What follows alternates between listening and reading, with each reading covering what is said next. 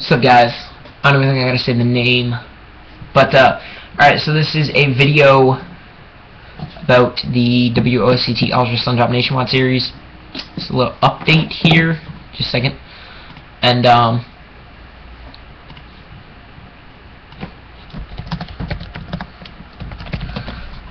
this is a little message for anyone who is in the WOSCT Ultra Slingshot Nationwide Series.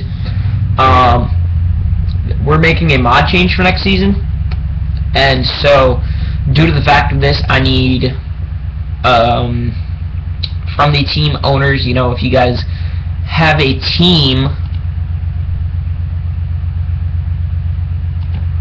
that is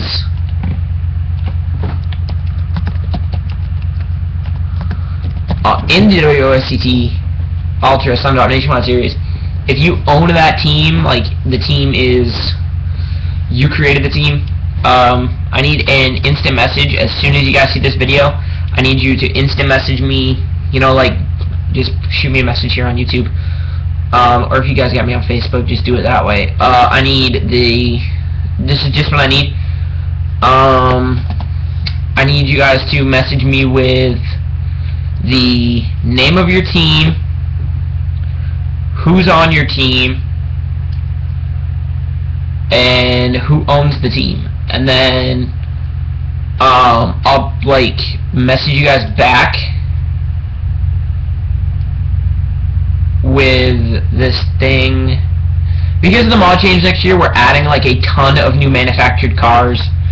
There's like 11 different manufactured cars. There's 5 different manufacturers with 11 different car types that you guys can choose from, I guess is how I want to say it. So I need you guys to message me with that for next season. So I'm gonna you guys message me, and then I'm gonna message you guys back. But I just need to know if you guys own a team first. If you guys do not own a team, please do not message me. Because the people who own a team will be in it next year unless they do not want to run it next year. So that is pretty much all I have to say.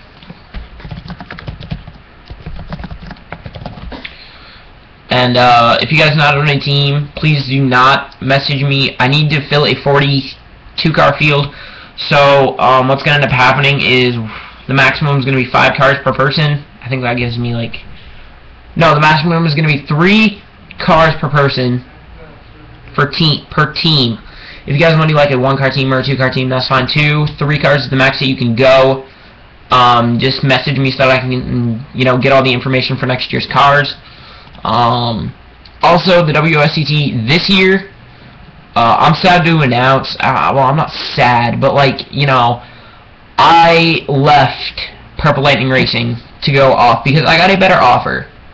I know that people are going to say, you know, hey, he left because blah blah blah. Well, I'm telling you guys right now, I left because I got a better offer. Well, I didn't really get a better offer, but I went to a new team.